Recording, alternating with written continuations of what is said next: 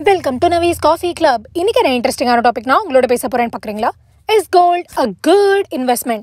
Infact, காலமா நம்ம நாட்டில் எஸ்பெஷலி ஒரு பொன் குழந்தை வீட்டில் இருந்தா என்ன பொண்ணு பிறந்தாச்சா கல்யாணம்க்கு நகை சேர்க்க ஆரம்பிச்சாச்சான்னு காமனாக எல்லாரும் கேட்குற ஒரு கொஸ்டின் தான் இது இல்லையா?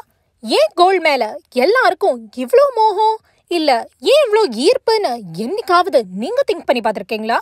Is gold really a good investment? Infact, நிறைய உலக நாடுகளில் எதிர்க்கிற கிரிப்டோ கரன்சி அதாவது பிட்காயினை ஃபேமஸான இன்வெஸ்டர் மிஸ்டர் வாரன் பஃபெட் இந்த கோல்டை பிட்காயினோட கம்பேர் பண்ணுறாரே அது ஏன்னு உங்களுக்கு தெரியுமா? வாங்க டீட்டெயிலாக பார்ப்போம். நம்ம நாட்டில் ரெண்டு தரப்பான மக்கள் இருக்காங்க. பேசிக்கலி ஒரு தரப்பு சிறுக பணம் சேர்த்து நகை சீட்டுன்னு ஒன்று சேருவாங்க. அதுலேயும் இந்த நகைக்கடையோட அட்வர்டைஸ்மெண்ட் எப்படி இருக்கும்னா 11 மாசத்துக்கு மாசம் நீங்க பணச்சீட்டு கட்டினா போறோம், 12வது மாசம் நீங்க வாங்குற ஜுவல்லரிக்கு செய்கூலியோ இல்ல சேதாரமோ கிடையாதுன்னு ஆட்ல சொல்லுவாங்க. நம்ம மக்களும் wow, no making charges, no wastage charges, இது நல்ல திட்டம்னு நினைச்சு இந்த மந்த்லி ஸ்கீம்ல போய் சேருவாங்க. இது ஒரு தரப்பான மக்கள். இன்னொரு தரப்பு பணம் நிறைய வச்சிருக்கிறவங்க. இந்த அதர் செட் ஆஃப் பாப்புலேஷன் ஒரே ஷாட்ல கோல்டை ரெடி ஹாட் கேஷ் கொடுத்து வாங்குவாங்க. இது ரெண்டாவது தரப்பு மக்கள். லெட் இட் பி போத் மாசம் மந்த்லி ஸ்கீம்ல மாசச்சீட்டு போடுறவங்களா இருக்கட்டும் இல்ல இந்த ஒரே ஷாட்ல கோல்டு வாங்குறவங்களா இருக்கட்டும், ரெண்டு பேருக்கும் காமனா ஒரே கேள்வி, is gold a good option for investment? அந்த கேள்விக்கான பதில் இந்த ஆடியோல. முதல்ல கோல்டுனா என்ன, கோல்டோட யூசேஜ் எங்கெல்லாம் இருக்கு, ஏன் கோல்டு இவ்வளோ பாப்புலரா ஆச்சு, கோல்டோட ரேட் ஆஃப் ரிட்டர்ன் கடந்த ஃபியூ இயர்ஸா எப்படி இருந்ததுன்னு பார்ப்போம்.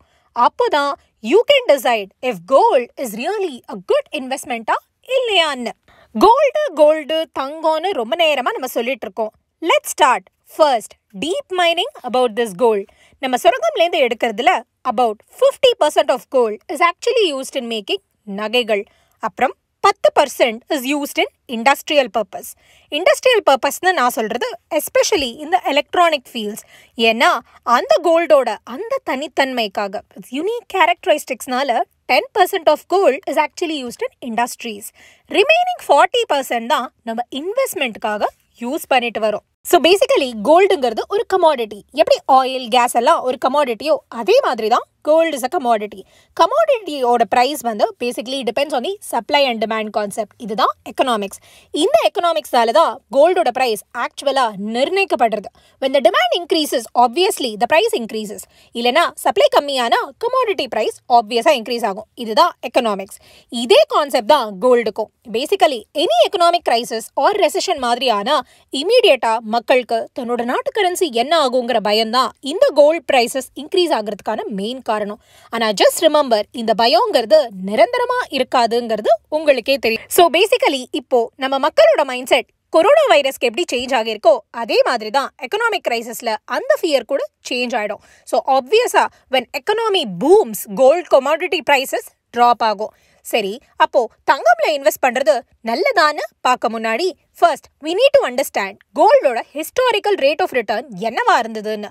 அப்போதான் we can really come to a conclusion if gold is really a good investment or not. Currently, gold is actually traded in US dollars. So, ஒரு ounce of gold, அதாவது approximately 28 grams of gold ஓட விலை எவ்வளோ price change ஆகிருக்கு over the years பார்ப்போம். From 1934 to 1971, US gold prices ஃபிக்ஸடாக இருந்தது. ஒரு ounce அதாவது 28 grams கோல்டோட விலை $35 per ounce இருந்தது. இந்த ஃபிக்ஸட் பிரைஸ் கிட்டத்தட்ட 37 இயர்ஸ்க்கு இருந்ததுன்னு சொல்லப்படுது. அப்போ இருந்த பிரசிடென்ட் நிக்சன் கோல்ட் ஸ்டாண்டர்ட் ரூலை சேஞ்ச் பண்ணினார். இனிமே ஃபிக்ஸட் பிரைசஸ்ல கோல்டு மாற்றப்படாது அப்படின்னு சொன்னார். So gold prices $35 per ounceலேருந்து it reached $850 per ounce.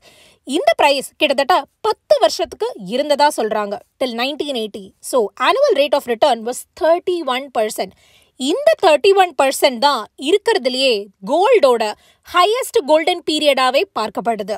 But 1980லேருந்து 1990 பீரியட்ல பார்த்தீங்கன்னா கோல்ட் ப்ரைசஸ் திருப்பி ட்ராப் ஆக ஆரம்பிச்சது. It reached approximately $400 per ounce. $850லேருந்து கிட்டத்தட்ட பாதிக்கு பாதியா $400 ரீச் ஆச்சு. So annual rate of return was back to negative 2.4%. திருப்பி 1990லேருந்து 2000 இந்த 10 வருஷத்துல கோல்டு இன்னுமே ட்ராப் ஆகி $400 per ounceலேருந்து it reached $280 per ounce. So annual rate of return was just 3.3%. ஆனால் திருப்பி 2000லேருந்து 2010ல் திருப்பி கோல்டோட price $280லேருந்து it went up till $1,500 per ounce அப்படின்னு சொல்கிறாங்க. ஆனுவல் ரேட் ஆஃப் ரிட்டர்ன் இந்த டைம் பீரியடில் பார்த்தீங்கன்னா 14.3% இருந்தது. ஆனால் கடந்த 40 வருஷமா நீங்கள் ரெகுலராக கோல்டில் இன்வெஸ்ட் பண்ணியிருந்தா உங்களோட ஆனுவல் ரேட் ஆஃப் ரிட்டர்ன் எவ்வளோ தெரியுமா இருக்கும்? ஜஸ்ட் 3.4%. இந்த 3.4% இஸ் இன் US டாலர்ஸ். இதுவே இந்தியாவில் பார்த்தீங்கன்னா இந்த ரேட் ஆஃப் ரிட்டர்ன் 40 வருஷத்துக்கு 8.5%ன்னு சொல்கிறாங்க. அதுக்கான ரீசன் 40 வருஷம் முன்னாடி $1 அதோட விலை 8 rupees. இப்போ $1 விலை 75 rupees. So Indian rupees 8.5% gold return is because of the inflation and the dollar Indian rupees conversion மட்டுமேனு தெரிஞ்சுக்கோங்க. Basically நம்ம எதில் invest பண்ணணும்னாலும் we assess the risk of investment based on volatility. அதாவது எவ்வளோ ஏற்றம் இறக்கம் இருக்குன்றதை பொறுத்து தான் நம்ம ஒரு இடத்துல இன்வெஸ்ட் பண்ணுவோம். ஏன்னா நம்ம ஊரில் காமனாக எல்லாரும் ஸ்டாக் மார்க்கெட்டில் பணத்தை போடாதன்னு சொல்லுவாங்க. இன்ஃபேக்ட் 1975லேருந்து இப்போ வரைக்கும் 2021 வரைக்கும் பார்த்தா S&P 500ஓட வாலட்டாலிட்டி இஸ் 12%. ஆனால் do you know what is the volatility of gold? கிட்டத்தட்ட 19%. S, you heard it right, 19%. So stock மார்க்கெட்டில் அதிக வாலட்டாலிட்டி இருக்குது, அதில் இன்வெஸ்ட் பண்ணாதன்னு எல்லாரும் அட்வைஸ் பண்ணாங்க. அப்போது கோல்டில் in fact கோல்டோட volatility is higher than S&P 500ன்னு உங்களுக்கே இப்போ தெரிஞ்சிருக்கும். அப்போது ரேட் ஆஃப் ரிட்டர்ன் கோல்டுக்கு அதிகமாக இருந்ததான்னு பார்த்தா அதுவும் கிடையாது. கோல்டோட ஹிஸ்ட்ரி ரேட் ஆஃப் ரிட்டர்ன் நான் உங்களுக்கு ஏற்கனவே ஷேர் பண்ணேன். The answer is big no. ஏன்னா கோல்டில் எந்த விதமான ஃபியூச்சர் கேஷ் ஃப்ளோ பொட்டென்ஷியலும் இருக்கலைங்கிறது தான் நிதர்சனமான உண்மை. Basically historical rate of return எப்படி டிட்டர்மைன் பண்ணுவோம்? நம்ம ஃபியூச்சர் கேஷ் ஃப்ளோ பொட்டென்ஷியாலிட்டி எவ்வளோ இருக்குன்னு பார்ப்போம். அதாவது பாண்டில் இன்வெஸ்ட் பண்ணால் we expect interest, ரியல் எஸ்டேட்டில் இன்வெஸ்ட் பண்ணால் வாடகையாவது எதிர்பார்ப்போம், இல்லை ஸ்டாக்ஸில் இன்வெஸ்ட் பண்ணால் we expect some dividends. இப்போது 10 வருஷத்தில் நான் வாங்குற கோல்ட் ப்ரைஸஸ் டபுளோ இல்லை ட்ரிபிளோ கூட ஆகலான்னு நீங்கள் நினச்சிங்கன்னா அது தப்பு. ஏன்னா you should remember gold is a commodity. இந்த கோல்டை ஃபேமஸான investor mister Warren Buffett is comparing with பிட்காயின்னு சொன்னேனே, அது எப்படின்னு பார்க்குறீங்களா? எப்படி பிட்காயின் டிமாண்ட் அண்ட் சப்ளைக்கு ஏற்ற மாதிரி ஏற்றம் இறக்கம் இருக்கோ அதே மாதிரி தான் கோல்டுன்னு அவர் சொல்கிறாரு. என்ன ஒரே டிஃப்ரென்ஸ் கோல்டுக்கும் பிட்காயினுக்கும் பார்த்தீங்கன்னா, அட்லீஸ்ட் கோல்டில் ஃபிசிக்கலாக உங்கள் கையில் ஒரு பொருளாவது இருக்குது, ஆனால் பிட்காயினில் அதுவும் கிடையாது. சரி, ஒரு இன்வெஸ்டர் எப்போ உங்கள் வீடை வாங்கணும்னு நினைப்பாங்க? சரி, ஒரு ரியல் எஸ்டேட் லேண்டாக இருக்கட்டும் இல்லை ஒரு வீடாக இருக்கட்டும், பேசிக்காக உங்கள் ஏரியாவோட இன்ஃப்ராஸ்ட்ரக்சர் டெவலப் ஆகும்போது அந்த கான்ஃபிடென்ஸ் அந்த இன்வெஸ்டருக்கு வந்தால் மட்டுமே your investor will be ready to by. இல்லையா? நீங்கள் என்ன விலை உங்கள் வீட்டுக்கு கோட் பண்ணுறீங்களோ வீடு வாங்க நீன்னு போட்டி போட ஆல்ரெடியாக இருக்க ஆரம்பிப்பாங்க. ஸோ உங்கள் வீடோட விலை ஆப்வியஸாக அப்ரிஷியேட் ஆகும். ஆனால் ரியாலிட்டியில் உங்கள் கோல்டை 10 வருஷம்ல நீன்னு போட்டி போட ஆள் கிடையாதுங்கிறது தான் ஆக்சுவலான உண்மை. ஏன்னா remember, gold is just a commodity. நல்லா ஞாபகம் வச்சுக்கோங்க, கோல்டோட price எக்கனாமிக்ஸான demand and supply base பண்ணி தான் இருக்கும். இந்த demand and supply actually depends on just 2 factors. ஒன்று ஃபியராக இருக்கலாம், இல்லை க்ரீடாக இருக்கலாம். சரி, அப்போ கோல்டு வாங்குறது முட்டாள்தனமான சொல்றியான்னு கேட்டால் அதுவும் கிடையாது.